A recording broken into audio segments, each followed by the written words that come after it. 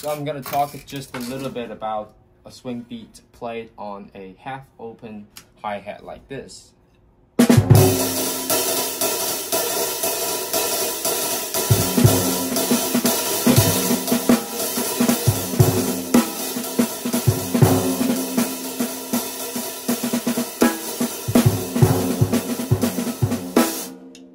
Okay, that's actually kind of something that I struggle to working on. And the hard part of this is to get a very consistent sound, like you're playing a ride cymbal.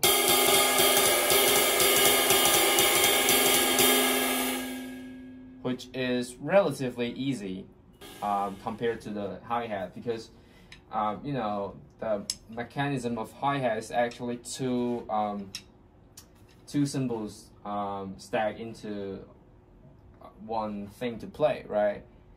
And you gotta make sure that you have enough technique to control the sound of hi-hat with both sticks and foot, you know. So you might not want to open that too much. You might not want that to be too close, which is dry in that case. What you want to do is actually make sure that it has a very nice touch between two hi-hat cymbals, and to make that a very long, as long as you can, the sustain sound.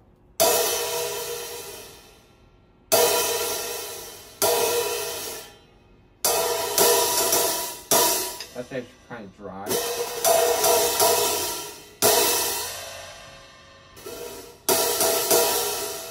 Yeah, here we go, right here. Okay. Not really. It's really hard to find a sweet spot, but that's pretty much it.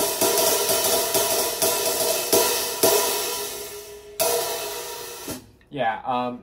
In this case, I'm using a old K from 1950s in the top, and a modern constant noble in the bottom, which is both under 100 grams.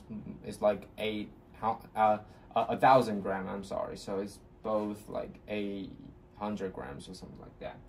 It's kind of thin, but the weird thing is that the bottom one is pretty flat, because it has a modern kind of thing to, you know, factory use to make this one.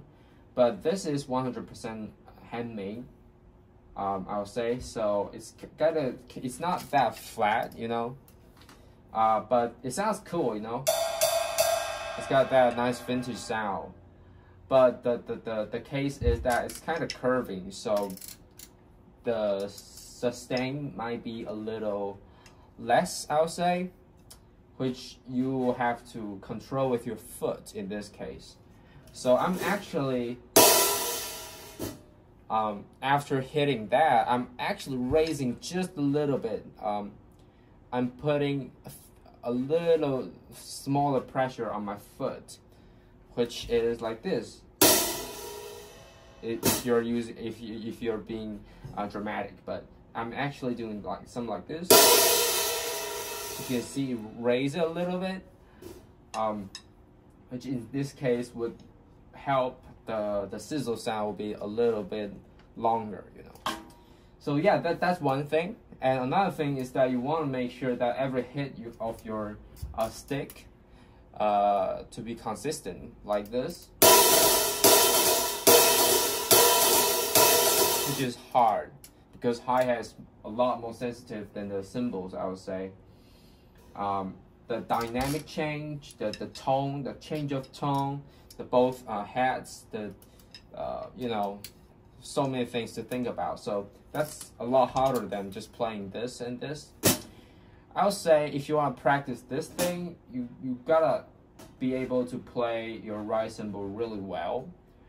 I'm still working on it, but I think I've got something to talk about. So first of all, you want to make sure that you can actually control the sound of your sticks, which is the angle way the angle wise is like this.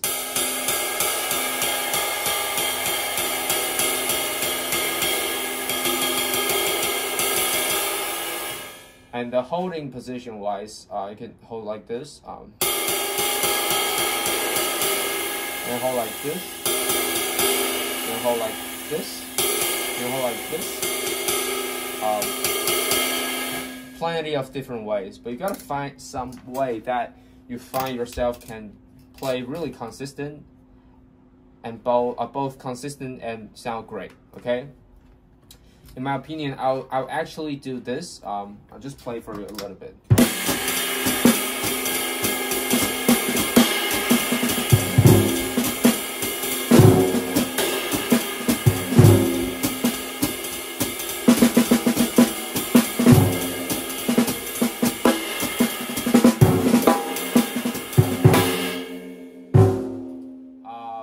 So the method is actually loosen it up, and not to control too much with your thumb, not to press your sticks with thumb and index finger. You should actually circle it around like this, and also make some rooms to make a bigger sound and more articulate sound like this.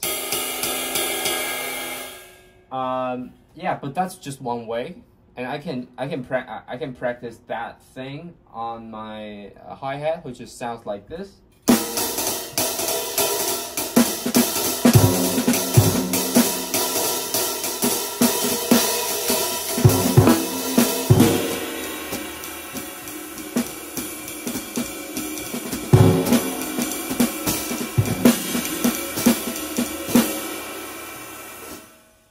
Yeah. Okay, so the thing that I want to mention is that every cymbal has a different way to play it. Okay, so this one should sound great on this one.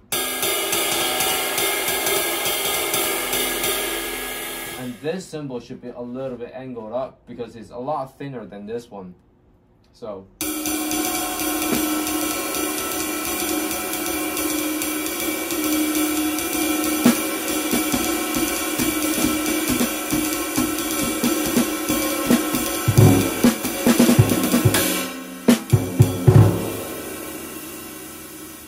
Right? So if you play way too wide with your sticks, as you can see, the tip is here and this is kind of wide. If you play that way,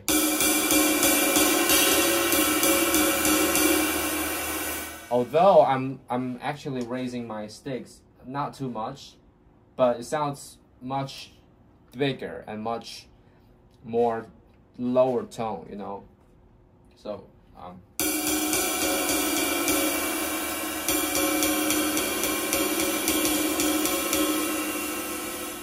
right? So that's the thing. So you want to make sure that you can control the sound of your sticks, and then you want to control the dynamics, and then you want to control the consistency of each individual right cymbal beat. Okay, and that's about it. And actually, after that, you gotta practice that with maybe syncopation by Ted Reed or something like that, and you want to be able to play consistently on the hi-hat, and also play some comping things on the bass drum and snare. So that's pretty much it. Thank you for watching this video, and I hope you enjoy.